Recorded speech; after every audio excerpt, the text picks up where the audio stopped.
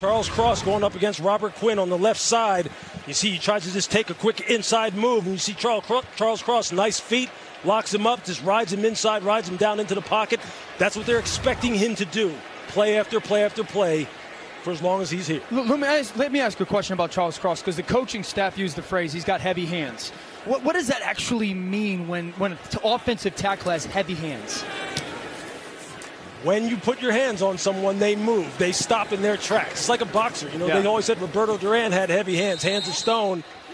Maybe that's what we're talking about with Charles Cross. That was a good way to start right there. 49 the sticks, matching the patterns underneath, and really giving Gino nowhere to go. Look, Charles Cross has had some nice snaps, though. Yeah. Here he's against Robert Quinn, who's one of the best pass rushers in the NFL, shuts him down.